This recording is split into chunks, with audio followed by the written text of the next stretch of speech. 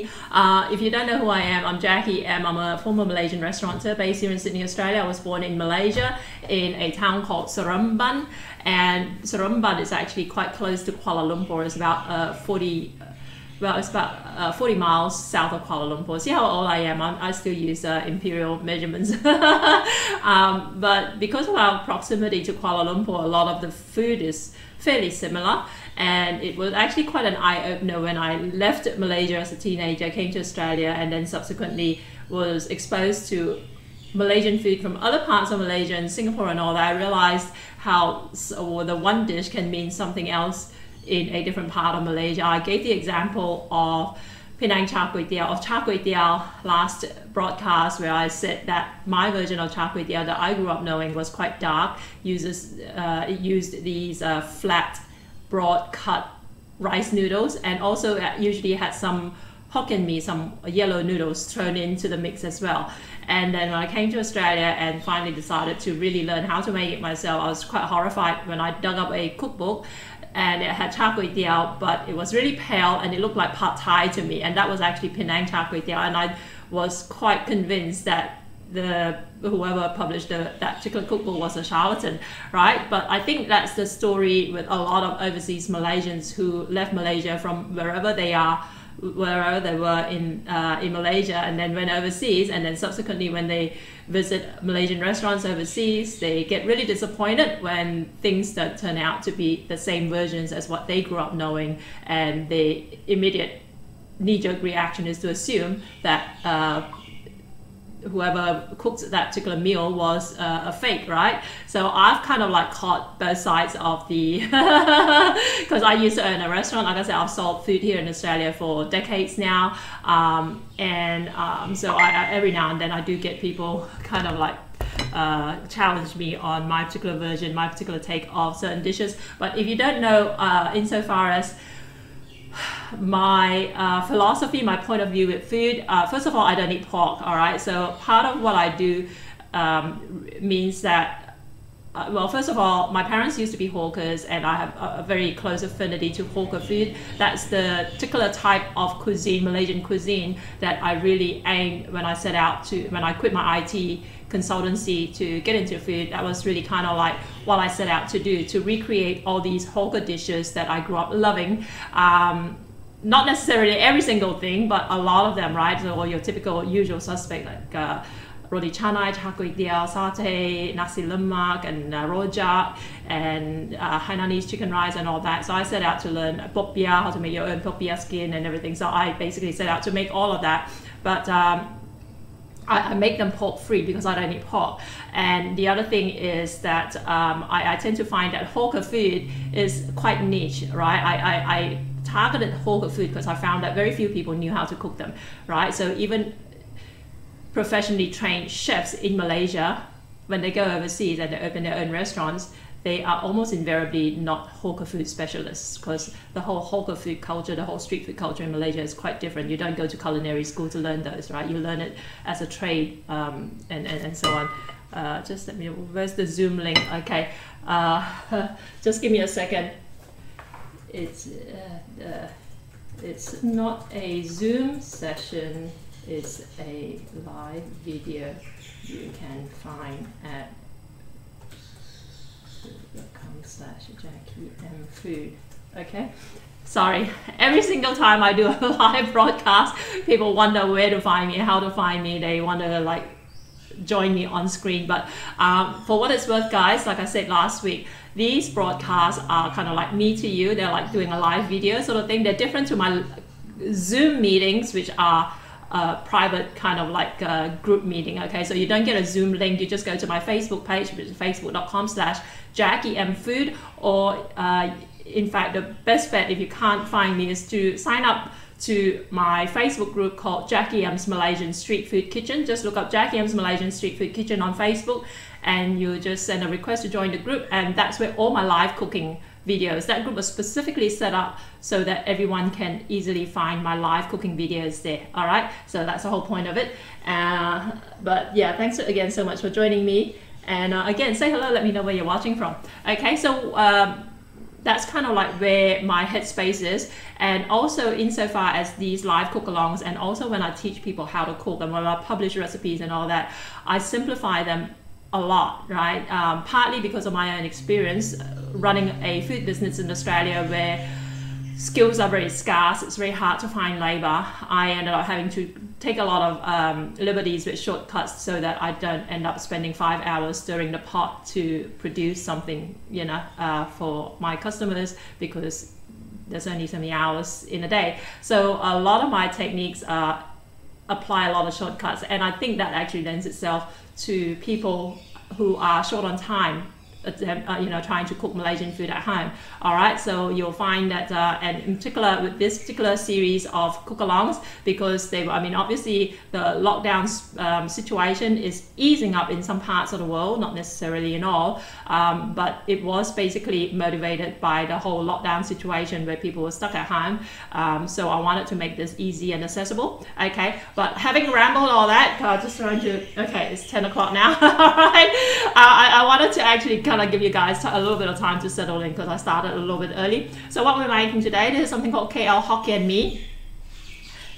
And if you grew up in Seremban, near KL, you would know that you didn't grow up calling it KL Hokkien Mee, you just called it Hokkien Mee, okay? And it's one of those dishes that, like I said, as your horizons expanded, you realize that actually Hokkien Mee means something else when you go to Singapore, when you go to Penang, and so on and so forth. What is Hokkien? For those of you who are not Malaysian and or maybe not Chinese, Hokkien is a particular dialect group. All right, so the Malaysian Chinese are broken up into all kinds of different dialect groups. They come from all different parts of China. Our ancestors before us came from all different parts of China, and by and large, we've actually retained a lot of our dialectual leanings, our food, our culture, and all that. All right, so I'm hypothesizing here a little bit as to why Hokkien Mee means something in KL to something in Penang to something in Singapore. And I would assume that the first person, you know, to open a hawker stall in Kuala Lumpur who happened to be Hokkien to cook something like this,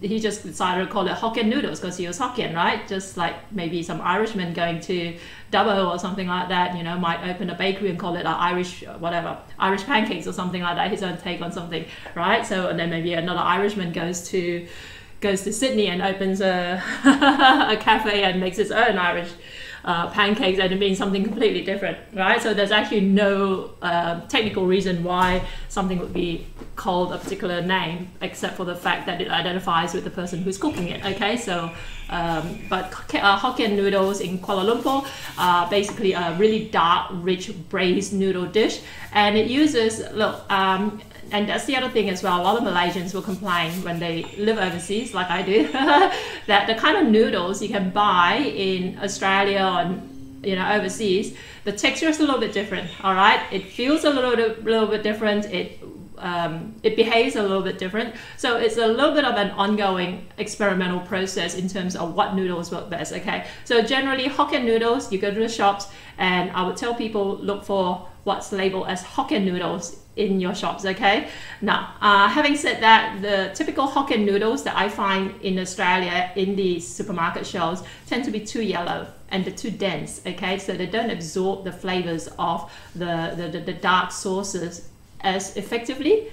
So a lot of time you end up with like a glob of like dark saucy noodles, but the noodles still look quite yellow, okay? That's not the visual aesthetic you want to achieve. Now, my friend Lily Ng, who's also a Serembanian, based over in Colorado, she's got a fantastic food blog, and when I started out, I used to pick up a lot of her cooking tips and all that. She felt, in fact, like if you were living overseas, you might want to actually try making KL Hokkien noodles using udon noodles, okay? That's why in my ingredients list, if you signed up to be notified about the event, the ingredients list actually mentioned you can use udon noodles, okay? Because udon noodles have some level of porosity, is that a word, that allows it to absorb the flavors a little bit better. Now, what I'm using today, I've never used this, okay? This is actually courtesy of Chang's, okay? Chang's here in Australia. Chang's is famous for their sesame oil. I'm a big fan of their sesame oil. A few months ago, they sent out some noodles to me, okay? So this is what they look like, okay? To me, visually, it looks better. than your typical what's labeled. Okay, this actually says shelf fresh noodles. It actually says Hokkien style. Okay, so we're tracking right here. So they're wheat noodles and they look less yellow, and I like that about it. Okay, so let's see how we go with these. And like I said, these are shelf stable, which means they do not need to be refrigerated. They're long life noodles, and I've been sitting like in my pantry for quite a few months, but they're still within the expiry date, so we're good. Let's see how we go with that. Now, again, because we're keeping in the spirit of the lockdown theme, and the fact that I don't eat pork, right? One of the big things about KL Hokkien noodles, people rave on about the pork lard that goes into it, okay? Again, I don't eat pork, so I don't put pork lard or anything in it. And funnily enough, when I was in KL last, I actually brought together a group of foodies, Malaysian foodies, at this gathering where we all brought a dish each from hawker stores, our favorite hawker stores, and served it to the group. And I went and picked up KL Hokkien noodles from a place in Ampang, courtesy of my friend Christopher. And I told the guy, please don't put any pork in it, no lard, nothing. So he did a special one for me. And I brought it to the event, and all these food bloggers who are usually quite snobbish about their whatever, they did not miss the lack of pork, and in fact they thought it was the best dish of the night. Okay, so to the Chinese who are very hung up about messing around with with their pork quota and stuff like that, because I cop a little bit of it. Let's actually start by mincing some garlic. Okay, so we've got some garlic over here. So to the Chinese who think that you can't cook an authentic hawker dish without the use of pork, that to me is one example of how that's not necessarily the case. Okay, so again, we've got some garlic here. The ingredients are actually quite simple. The one thing that you do want here is this one here. Okay, it's called cooking caramel or caramel masakan, and I've covered this in my first live cook along a few weeks ago. I started this 9 weeks ago. This is cook along number 9. The first one I think was mee hai lam, okay, Hainanese noodles, and in that I actually talked a little bit about this particular sauce. But and I showed you in that video, if you aren't able to get a hold of this sauce, how to make your own. Okay, but in a nutshell, it's made from using palm sugar, dark palm sugar, and that's melted and kind of like scorched, and then with soy sauce added to it. Okay, and you thicken it up. But go back to my mee hai lam cook along, and you'll see how I made it. Okay. But so we won't go through that again today, but this, let's talk about it in a little bit. I'm just chopping this up. And also the kind of ingredients that go into this typically, like again, you want pork or chicken slices. Again, I don't have either. I mean, obviously I wouldn't use pork. I don't have chicken slices. I'm going to use some prawns. Prawns would usually go into it. And the third thing that goes into it are fish cakes, okay? I'm going to use fish balls. These are cuttlefish balls. I can make my own fish cake, but I can't be bothered. But maybe in a separate broadcast, okay? So a lot of the time, I would buy some fish balls or cuttlefish balls in the freezer section of my Asian grocery store, and then just use them as fish cake. Okay, why not? Let's do the last one. Make your own noodle definitely will taste better. Yeah, actually, Elizabeth, you're right. Last time I made this, and this isn't something that I make on a regular basis, I have to admit, but the last time I made this, I actually made my own noodles. Okay, so you can make these are wheat noodles, and I made my own noodles, and they turned out quite beautiful.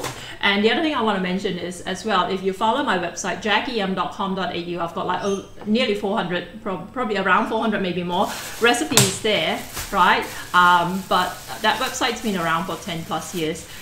Now, I want to mention that I had an early iteration of KL Hokkien Mee there, where I showed you how I used to make it, and it contained oyster sauce, and it also included thickening up the sauce using some starch. Okay, since I went to KL to have this gentleman's, it's called Fataya Fatty's KL Hokkien noodles, the one that he cooked that was pork free for me.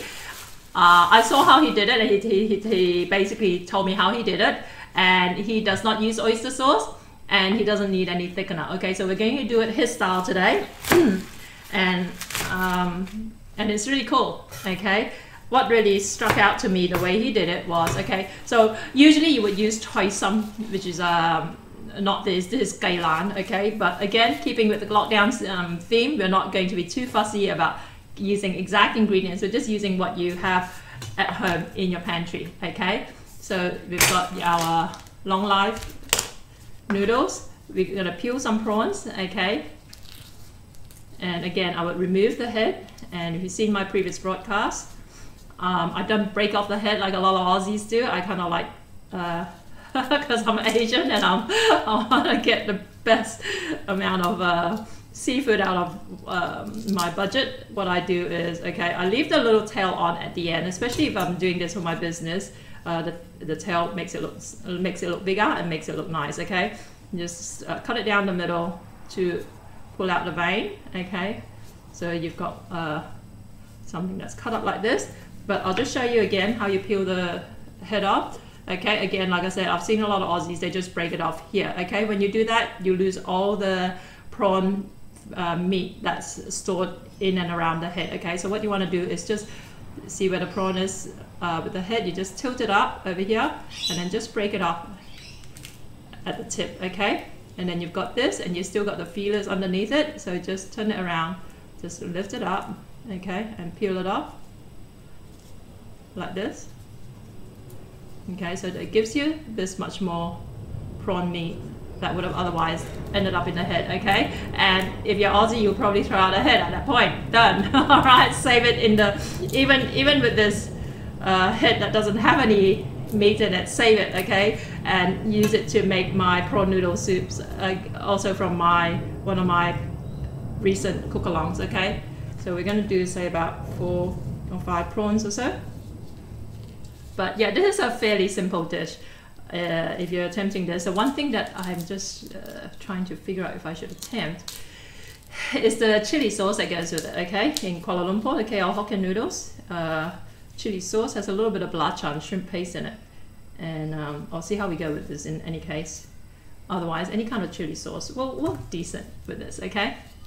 Now, remember I said that Hokkien noodles, Hokkien Mee, means different stuff in different parts of our part of the world. In Penang, it means prawn noodle soup, okay? What I made a couple of weeks ago, what we call ha mein, in Penang they call it Hokkien noodles, okay? In Singapore, Hokkien noodles is again different. It's actually a stir-fried dish, okay? It's a pale stir-fried dish that uses the wheat noodles plus vermicelli, okay? And speaking of vermicelli or rice noodles or rice sticks, one of my community members of my Malaysian Street Food Kitchen, like I said, go and send a join request if you're not already a member of the Malaysian Street Food Kitchen. We have a lot of fun there. We share food photos, food recipes, and also once a week on Saturday night at the moment, but it can change around because we want to accommodate people who don't live in our time zone.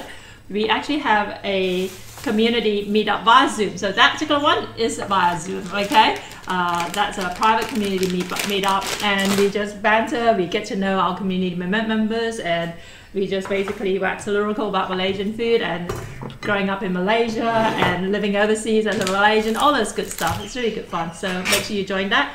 And so we've got this. Okay, I'm not going to use all, I'm only making one, so we've got the vegetables, we've got the prawns, we've got the garlic, okay? You can mince the garlic a little bit more if you want, okay? So let's put this aside, and let's pull out my wok or my pan, right? So we're using this. So it's so difficult to get good quality Chinese vegetable. Yeah, it depends on where you go, right? You go to, usually if you look for Chinese vegetable in your typical Western store, it's either overpriced or it looks really sad, like it's been sitting on the shelves for like a week and a half. So you do need to track down the Asian grocery stores that go through a lot of these. The texture of Hokkien noodle is so bad. The texture of Hokkien noodles in Australia is so bad. It's totally different, right? You see what I mean? So, like I said, you know, part of the trick that Fei Zhai taught me, the Mr. KL Hokkien noodles, Fei Zhai taught me was to actually braise it for a long time. And that's something I never used to do when I make KL Hokkien noodles, okay? So we're going to do that today. I always worry when I braise anything for too long, especially when you're braising things like noodles, that they'll fall apart, okay? But seemed to work for him, so we're gonna do that. And the other thing I want to mention, I lost my train of thought earlier, about vermicelli. Works really well for this dish according to one of my community members, okay? And that actually makes sense because part of the charm of KL Hokkien noodles is how the sauce gets absorbed by the noodles, so it produces a really flavorsome, rich, dark noodle dish, okay? But let's get started. I'm just heating up this pan a little bit. Okay, we want a little bit of oil. And if you've got stock, if you've got unseasoned stock, use that. I usually do, but I just didn't want to defrost it. When I run my pop-up store, my char kway teow pop-up store, I always end up with like tons of like unseasoned chicken stock because I use a lot of chicken in my char kway teow, and I have to actually I have to sous vide cook them, which produces some chicken juices, okay? So I always have a lot, but then because of the whole lockdown and all that, I had to freeze them, and then when they're frozen and then you try and defrost them, they fall apart. It makes it really hard. And Chong, how are you? Thanks so much for joining us. We're just heating up this pan here, so we've got all the stuff ready.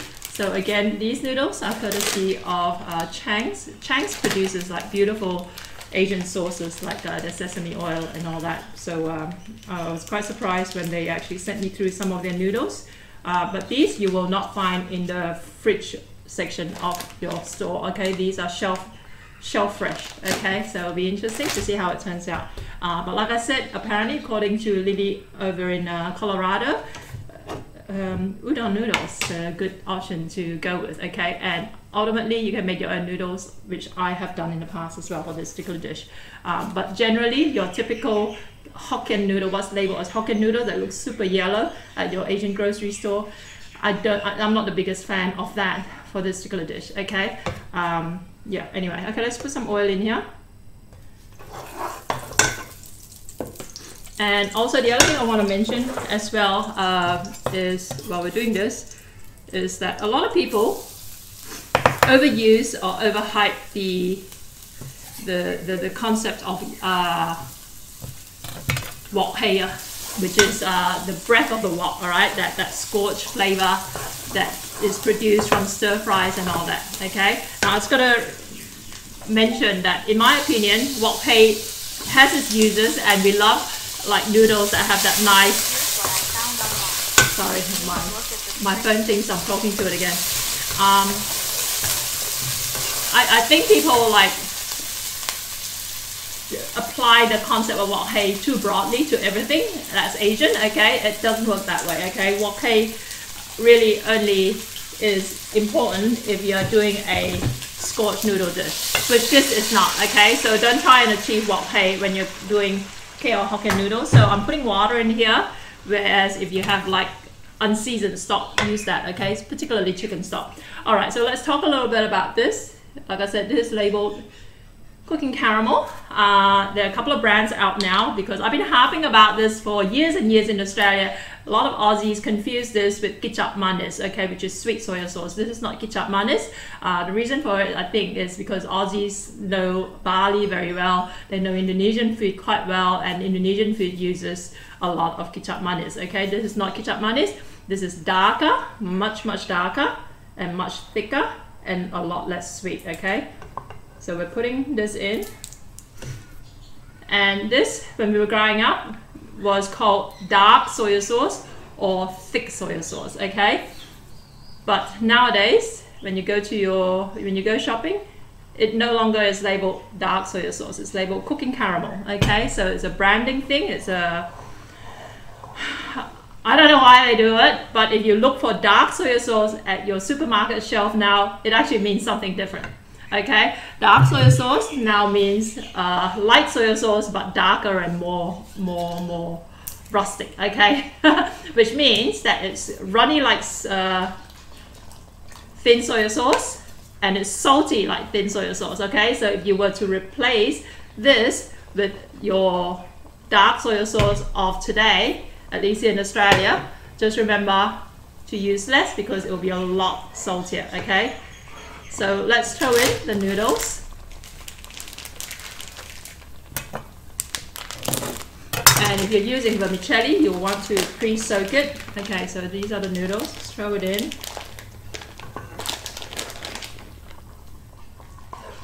Let's throw in the other packet as well. Okay. So these noodles, like I said, right off the bat, you can see that they're less yellow. Okay. So far we've got the garlic, we've got the dark soy sauce, aka cooking caramel, aka thick soy sauce. Okay, so some cookbooks will have it labeled as thick soy sauce. That's how I used to write my recipes. I call it thick soy sauce. Then I have to go back and change them to cooking caramel, which is, to me, still sounds really weird. Okay, I remember when I put out my cookbook a few years ago, and my editor was actually American, and she was so confused. She said, "What the hell is caramel sauce doing in a savory noodle dish?" You know, she said, "Because to Aussies, to Americans, to the rest of the world, caramel sauce is something you pour on your banana pancakes or something." You know, so it is very confusing.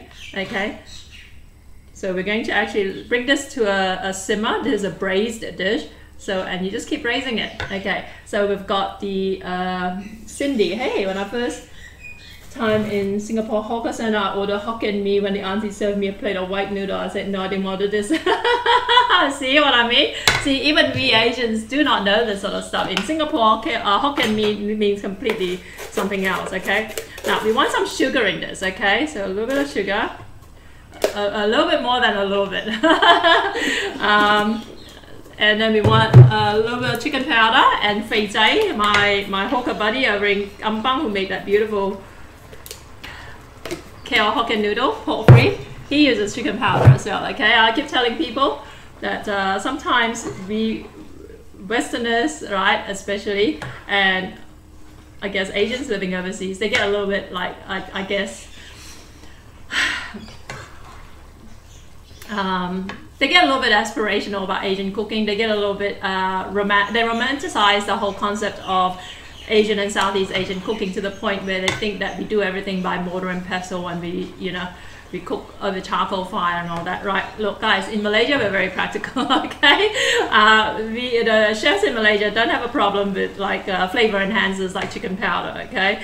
So if you show up at a, which I do a lot, because part of what I do is travel and collaborate with brands and with hotel chains and with chefs to showcase their cooking, right? Invariably, when you go to a Malaysian like professional kitchen, their mise en place, which is what they have in place to use for their cooking, they would have, you know, a Westerner's mise en place might include like pepper and salt and olive oil or something like that, but a Malaysian one invariably will have like oyster sauce, soy sauce, and chicken powder. Okay, I've seen that so many times, but it is almost like a dirty little secret because people don't like to admit, especially when you're actually doing something that will be used to showcase, you know, certain aspects of a brand. They know that Westerners are leery about the idea of having something like chicken powder in their food.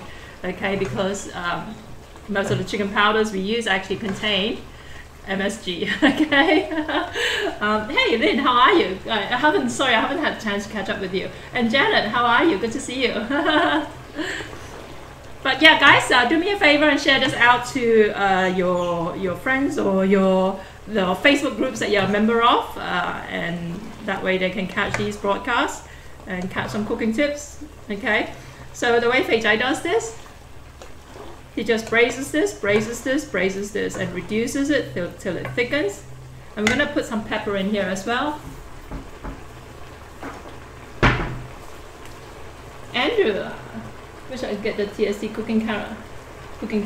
Yeah, make your own. You saw my broadcast on Mee Hai Lam to show you how to make it.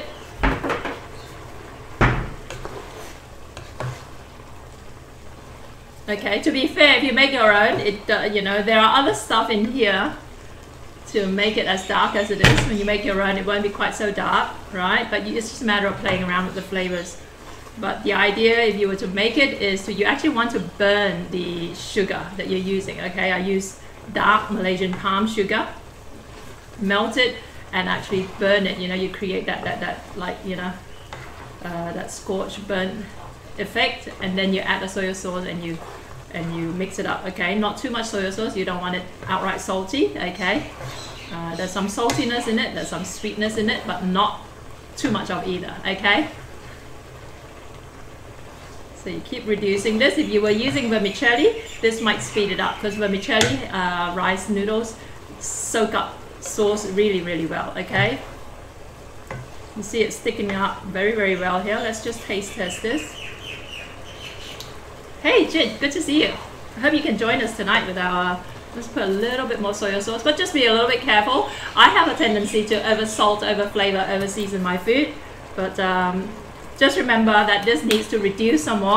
So the end result is meant to be a dish that's not saucy. Okay, it's got some sauce, like really dark coating of sauce, but it should not be swimming in sauce per se. Okay, and that's something that I used to do actually, admittedly, with my KL Hokkien Mee. Okay, that it was a little bit more saucy, but the way Fei Jai does it is that you know, all the sauce is all soaked up in the noodles. Okay, and let's put in the vegetables. And again, I'm using kai lan instead of choy sum. Kai lan, which are Chinese broccoli, they have very sturdy stems, so I'll put the stem in first and just keep cooking it. Okay,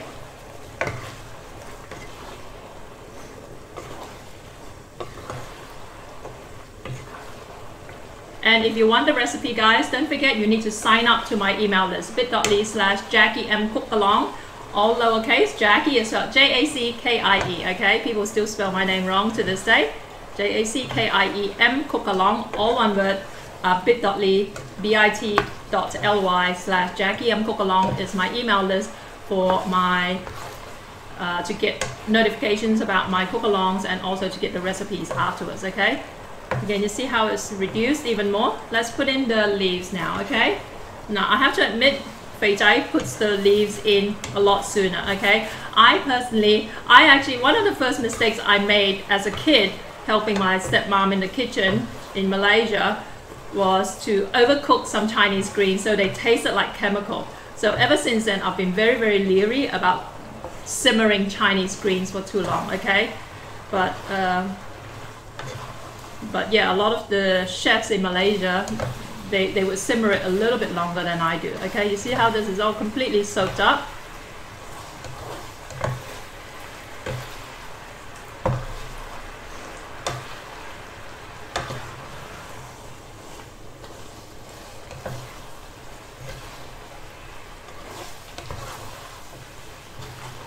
Okay, let's see how we're doing for time. Okay, we're doing perfect for time. So what I'm going to do is make a sambal belacan that is typically made fresh, but we're going to fry it up a little bit. Okay, this is a tip from my fellow Masters of Malaysian Cuisine chef, Pearly Key, who is also a member of my Malaysian Street Food Kitchen community.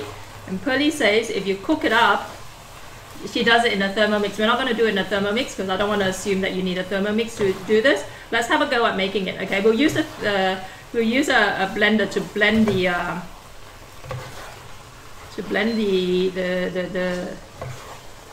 chilies, but then we're going to try and cook it out a little bit. Okay, and see how it shows up. Pearly swears by it. But usually when I make sambal belacan, I make the fried sambal belacan with the onion, and you've seen me make it a number of times in my cooking videos, I hope. Okay.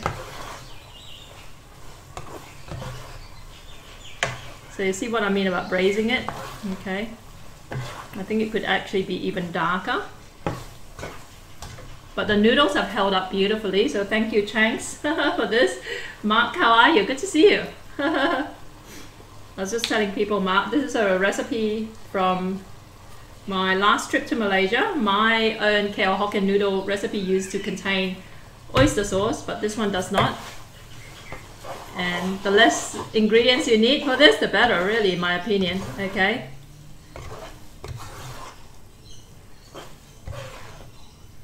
Okay, so voila, it's gonna like, you see how it looks at the moment?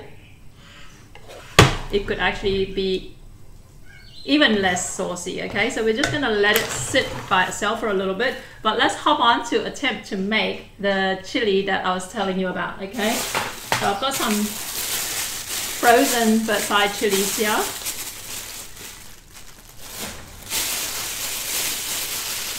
Okay, we're gonna blend this. Just give me a second, I might get some fresh large chilies as well.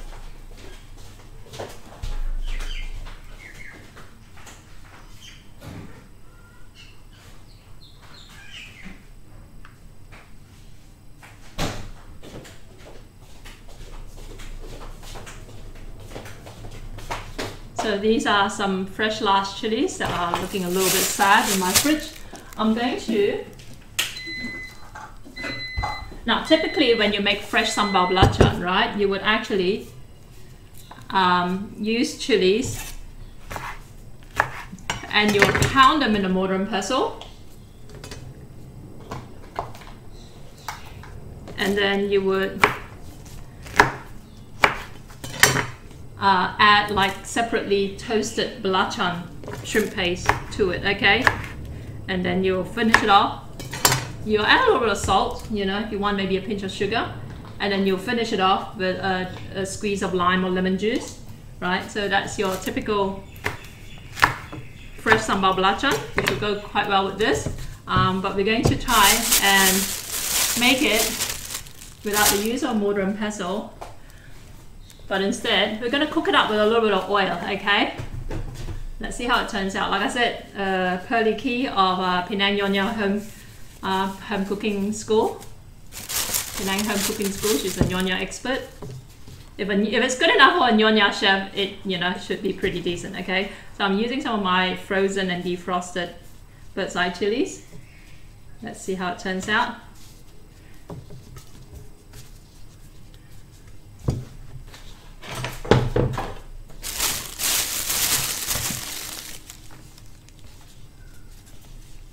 And guys, I just want to announce next weekend is the launch of my Masters of Malaysian Cuisine project. And in lieu of this particular broadcast, I'm going to be going live in Masters of Malaysian Cuisine, and it's going to be 7 days of 8 different chefs going live every day. And these are the biggest names in Malaysian cooking around the world, okay? So we're talking about Johari Idrus, who was the MasterChef Malaysia judge, the main judge, over 5 seasons. We have Norman Musa, who's a multi-TV host, award-winning author, cookbook author, and also chef over in the Netherlands. You've got yours truly.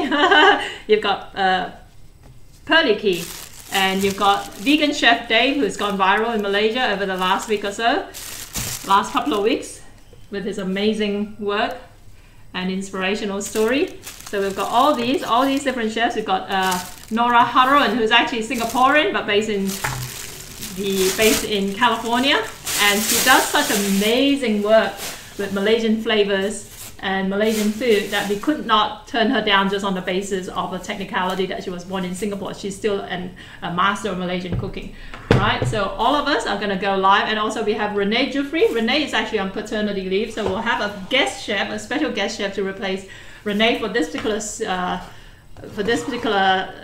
batch of live videos, but we will bring him back in our next batch. So once a month for an entire week, we're all each going to go live each day, and we're going to show you how to produce fantastic Malaysian food, regardless where you're based in the world, because like I said, we are based all around the world, and we're going to show you our own take on Malaysian food and Malaysian flavors as well, okay? So I've got some of this here. Let's blitz this. And this is going to be a little bit loud, okay?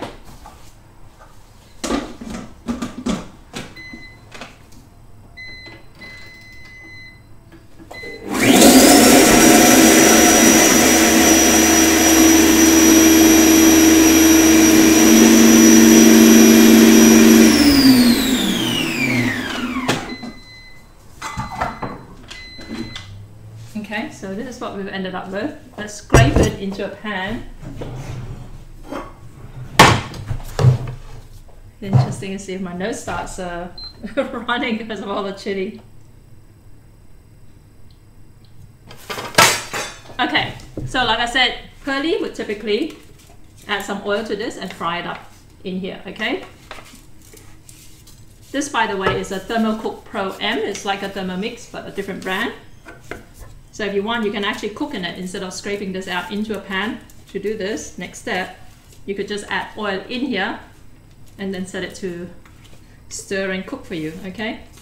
But obviously, I'm going to assume not everyone has one of these. Again, if you've been following my broadcast, you know I've been talking to the company about offering one of these as a giveaway to one of you guys. We're still working out the details, so thanks for your patience. But make sure you sign up to bit.ly/JackieMCookalong if you want to find out more about this and other giveaways that I have for my audience on a regular basis, okay? Okay, so this looks pretty potent. Look at all the chili seeds, okay? So like I say, if you're making sambal, fresh sambal, you would typically stick this in a mortar and pestle and pound it, okay? Pearly says you can cook it, add a little bit of oil.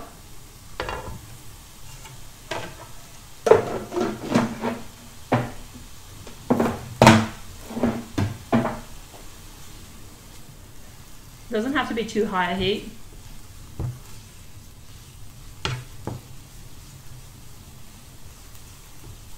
And I'm going to get some of my belacan.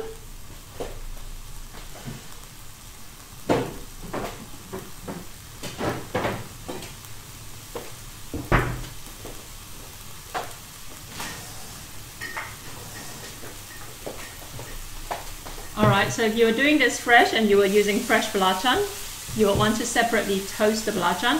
I actually use belacan powder a lot of the time, serbuk belacan, right? Obviously this isn't the only brand, but this was the first one I ever came across running a food business.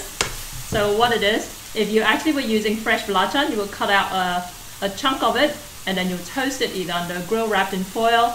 Basically you want to break it down until it turns crumbly and has all the flavors like kind of like come to the fore, right?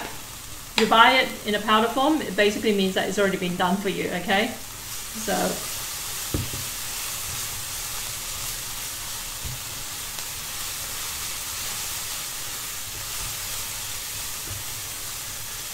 you can like mince the chili more fine if you want, right? This is just kind of, there wasn't a lot of it for the for the Thermomix, for the Thermocook Pro M to grab. But if you blitz it longer or you add more of it for it to whip up, it will be more fine, okay? But this is okay. So again, a bit of oil in here. I like to add a hint of sugar.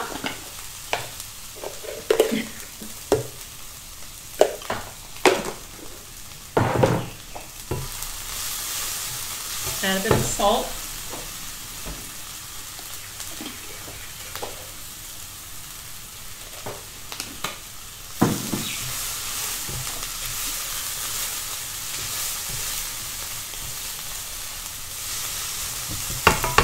And the belacan, okay? Sprinkle of belacan.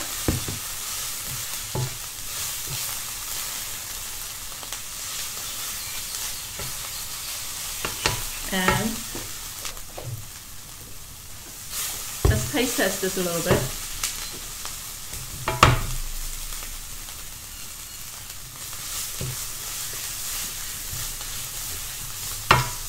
Very spicy. Maybe a little bit more belacan. Okay. Add a little bit of water if you want. Just quite dry.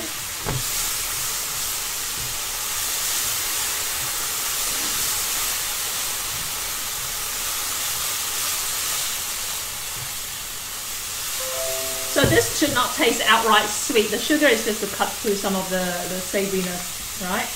And then for a little bit of lemon juice. Gonna open it up first.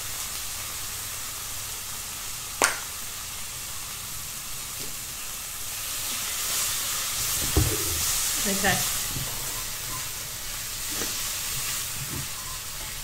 So voila. It's your quick, fresh in like inverted commas, sambal belacan. All the sauce should be soaked up into the noodles. It should not be swimming in sauce. And the noodles look dark, okay? So So there you go. Let's dish this up. If you're cooking along at home, guys, I'd love to see your photos. Right. A little bit of chili here on the side. Let me just scrape it over. Let me just get something clean it up. Okay. So there you go. All right. Does that look easy now? Guys, so that's your KL Hokkien noodles. Give it a shot. Don't forget to sign up to my email list, bit.ly/JackieMCookAlong, to get the recipe sent out to you. I'm gonna see you next time, alright guys? Watch out for my announcement about the Malaysian Masters of Malaysian Cuisine cook-alongs. I'll announce it on social media. Thanks again guys, I'll see you later.